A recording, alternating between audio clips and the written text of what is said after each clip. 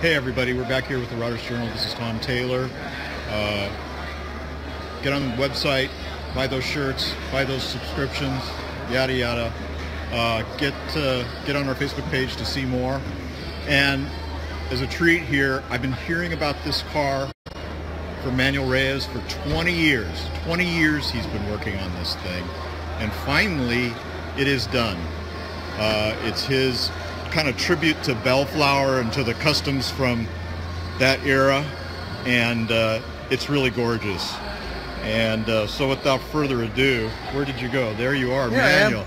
Say hi to the Riders Journal. How you doing, Riders Journal? Jeff and Steve and Joey. Yeah, there you go. Catch them all. Yeah, there you go. You finally got it done. Finally. That's what my wife said also. Where did she go? There she is. She's taking a picture of us and we're okay. Yeah. I can't believe it. Join the club. Why did it take so damn long? At the time when I started, I was working full-time in my art studio. I had a graphic art studio. Yes. And I had 9 employees, and by the time I get home, 9, 10 o'clock, no time. And then weekends, trim the trees, mow the lawn, stuff like that. That's her fault. My fault. But once I retired, I was able to spend a little bit more time, and then I was able to, the last year or so, really spend a lot of time. So this is like a tribute to the Bellflower customs, right? The car that inspired me in reality was a Jack Lorry car. Okay, a Jack Lorry. Okay. I did not want to clone that in any way. And I grew up in Huntington Beach, so I was used to the Lakewood Bellflower guys going to the Renegades car show and seeing the cars. And I like the style of cars that were done there, you know, from Long Beach area. So that's why I wanted. I didn't want a tail dragger, even though it may look it's its level. You measure it does look like a tail dragger. Yeah, but it's its level. I always wanted it level, and that's the way it is. Simple as that. All right. Yeah. Who chopped the top? Jeff Mitford Taylor. Jeff did. Okay. Yeah, GMT. Okay. How long ago? Woo-wee. I mean, that had to have been close to 20 because he's been in New Zealand for... He did it. He did it in 1999. Okay. When he chopped the top. He did the firewall first, floorboards. Then we chopped the top, reduced the crown because they look like half of a beach ball. The top. Yeah. Then he filled in the roof and reduced the crown. And then the rest of the work was done by Jeff, but mostly Steve Morrow. There. He's back in New Zealand too. Yes. The guy's a genius, metal genius. So who painted it? Me. You? You got it. You got it, Toyota. And we should probably tell people he used to letter cars and he used to flame them. Yeah. And there's probably the most famous flamed car in the world that he flamed, and that would be the California Kid for Pete Chaporis. Yeah, back in '73. So this is the dude. This is the dude that did that. Yeah, dude. So what is the paint? It's a water base custom. Water base? Water base custom mix, emerald green. I wanted lacquer because I'm used to lacquer, but I couldn't get the toners clean enough that I wanted. I had to go to water base. But this first car I painted since 1979, and the first car I ever did in 2-stage, based on clear. Oh my God! Well, was it freaky doing water base? Not really. The only freaky part, because I'd done some little things with flames, whatever, and with a regular 2-stage, and whatever color it is, that is the color. Water base, if it's green, you spray the green on. It doesn't look green when you put it on, only until you get the clear. Really? Yeah. So it's kind of creepy because... Yeah, I'm not used to that. Okay. But the clear is the hard part, you know, and yeah. So when you shot the clear, Yeah. and it came out like this, is this exactly what you wanted? Yeah. Oh yeah. There was hesitation. No, we had figured out the colors long ago, and to me, I don't want a dark color car because of dust. It shows dust. But to me, an early custom, they're always dark colors. Yes. Sinister, whatever. And I like the organic colors, you know. Yes. So that's what I was trying to do. Secondly, everybody had maroons and purples, whatever. Yes. So I went with a green, almost like Sam Barrett's green. But yes. Okay. All right. I didn't know that at the time. Okay. Yeah. All right. Yeah. So in the sun, this is a sun color like candies and pearl. In the sun, the highlights are bright emerald green, and as it falls away from the sun, it gets very dark. Okay, so it flops dark. Yeah, that's exactly what I wanted. All right. Can we see it? Can we see some, like, the interior and the engine? And Sure. We'll go on the other side because the door Okay. closes easier. all right, we're just gonna go under the ropes here.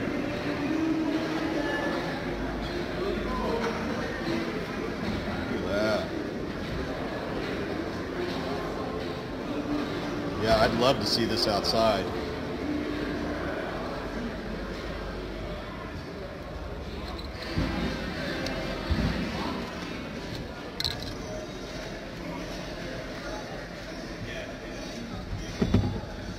Manuel, I can't believe it's done. That's all I can say. Look at that. Yeah.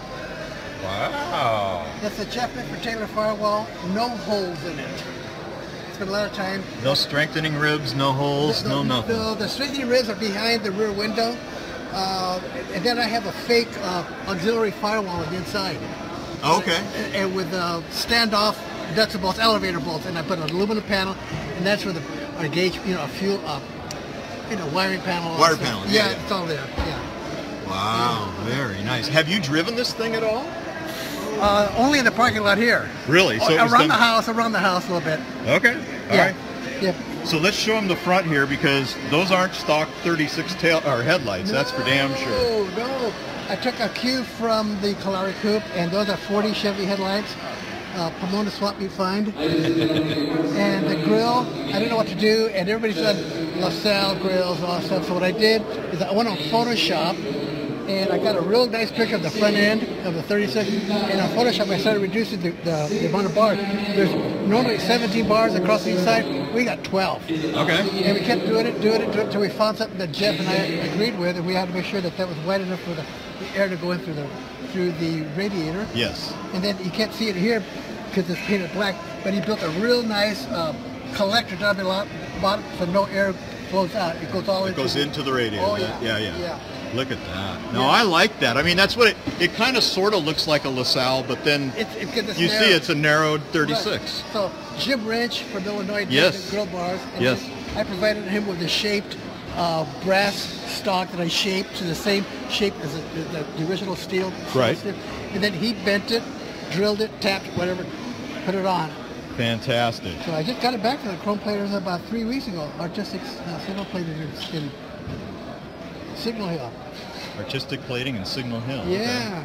Okay. Look at the reflection in the hood. Yeah. That's Rutlieb hood. Yeah. Solid hood side, and then we had to put louvers in the same spot except reversed. Yes. Inverted louvers. Very cool. Clean. And then I had Jillian Alvarez's nephew Tiki, and I had to get rid of all my rivets that held this all together. Yes. And then did Jules rub it out? I did. He showed me how to do it. So you rubbed it out? I rubbed it out using Per Jules, using our secret formula stuff, and wool pad, and then we switched over to the rubbing compound mix 50-50 with Blue Magic. Okay. And then you dabbed it on there, and with the foam pad hit it. I thought that's a secret, though. Not anymore. It was then. And filled top? Yeah. Filled top. And you took some crown out of it? Yeah, we took some crown out. In the judge's book, it shows a picture that Jeff Mitford Taylor, he had a template made. And then we brought it all along to make sure that it was always the same shape. Then he sent the template to the guy who shaped the metal, like a Bobby Walden type of guy. Yeah. And then they shaped it, they brought it back in. It looks fine. They cut it, butt welded it. I go, wow. And then he's doing the hammer and tack welding, every 2 inches, whatever, hammering. I go, oh my God, it's noisy. He said, how long is that going to take? He said, 2 days. And I know at $65 an hour, I walked out of there. I walked out of there. I went home. So did you do like the body work and then? No, they did. The body work all was done there. It was all done there. So then when you got it, it was in primer? No, it was bare steel. Bare steel. I had to prep it. You prepped it, primed it, and then you painted it. Right, yeah. Fantastic. Yeah, where did you paint it? In my garage. Oh, where you guys live? Orange. Oh my God. We built out the garage, 4-car garage. So in the back, what I did is I got clean, brand new 4-mil plastic, wrapped the walls, did the ceiling, and then we got the right fans, and we just exhausted it out, Well, if the Orange PD are watching this, come on, be cool, all right? Oh, I moved. Yeah. We don't live there anymore. Yeah. Oh, God. That's fantastic. Who did the upholstery? Frankie at So What Upholstery in Montebello.